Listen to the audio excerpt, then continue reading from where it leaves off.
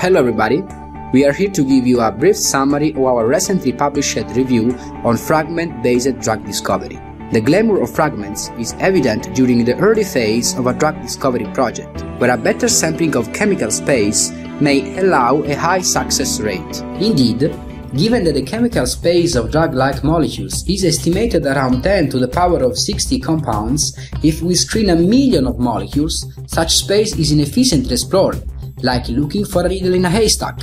Being the fragment universe smaller, the evaluation of 1,000 compounds allows a better sampling of the chemical space, making the haystack smaller and resulting in higher hit rates. Fragment hits interact weakly with the target, so the detection of a binding event is strictly related to the sensitivity of the used assay. A number of biophysical techniques originally developed to address other issues have been turned into screening tools.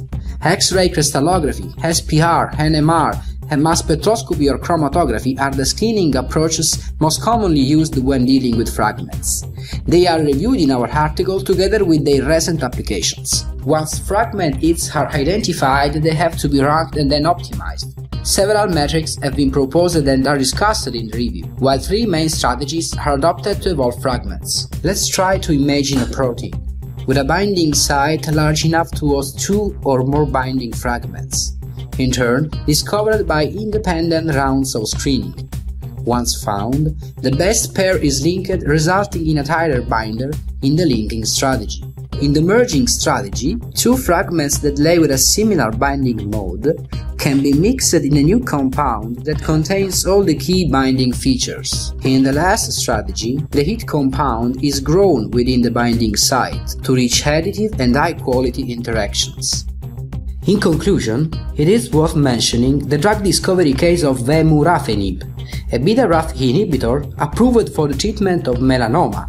It indeed represents the first case in which a fragment is evolved into a marketed drug. The drug discovery project started with a high concentration screening in which 20,000 compounds were tested against a panel of beta-RAF related kinases. The most interesting derivatives were co-crystallized, identifying the azindol fragment 19, which was evolved in 1901 by adding an additional phenyl ring, allowing the molecule to adopt a unique binding mode, increasing the potency at the same time.